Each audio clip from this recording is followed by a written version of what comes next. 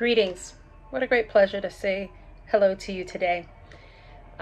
It has been a year, hasn't it been?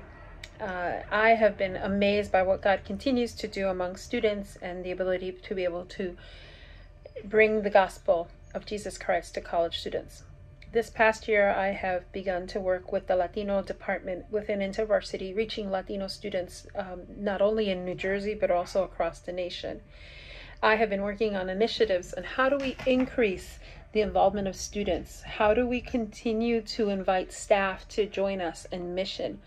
And it's been a very interesting and challenging opportunity, but a God-filled wonder of what he is doing among students and what he continues to give me the pleasure to lead. So I'm grateful for that opportunity. Just recently, I was working with one of the staff in New Jersey and what it means to reach the Latino students within the university. And as that university begins to change and becomes a Hispanic serving institution, what does that mean for him and his work and what he does in reaching Latino students? So that's the pleasure and that's the honor I have right now to work within the Latino department with InterVarsity, which is called La Fe, which means Latino fellowship, but also means the faith in Spanish. And I've had the opportunity to continue to develop that department and help with the growth of that department. So I'm excited and just increasingly with great joy as I approach that work. The other is I just wanted to ask if you would be praying for me. Pray for our work. Pray for the staff, for the increase of missionaries to join us on staff. We've had a decrease.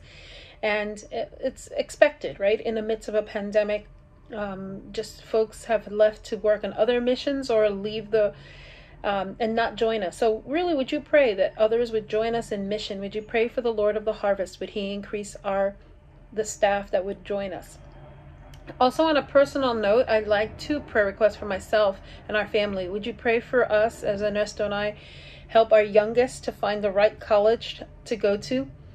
It is a season, so yes, would you pray as she enters her senior year that we would find the place that Lord would have for her? And then the other, would you pray that God would provide us with a small car?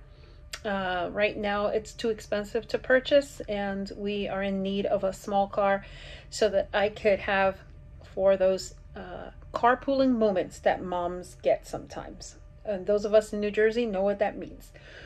And then I just want to end by saying thank you.